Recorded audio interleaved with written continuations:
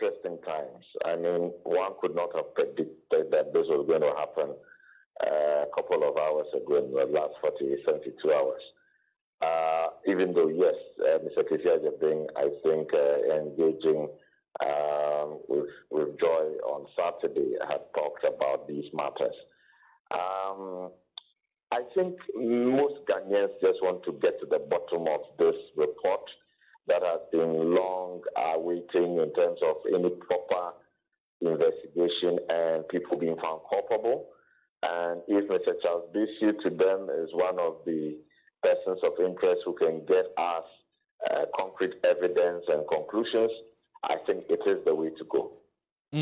That said, we've seen the Office of the Special Prosecutor in the last few months or few weeks, if you like, being in the public space often with a lot of activities. Does this, the attention that it is courting to itself, does it in any way put some form of pressure on the office to deliver on its mandate? Sorry, does what bring pressure on the OSP? So what I'm asking is the attention that all of the country is paying to the Office of the Special Prosecutor at the moment, coming on the back of the arrest of Professor Frimpong Boate. Will it in any way put some forms of pressure or influence the decision-making speed of the Office of the Special Prosecutor?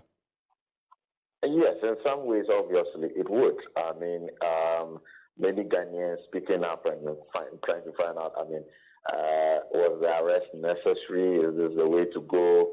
Isn't there somebody who wanted to speak up and publicly ensure that the right thing is done?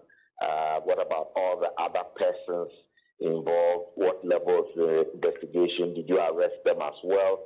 Why isn't the information out there? Why don't we see any real traction? Definitely, it would bring some pressure on the OSP as well.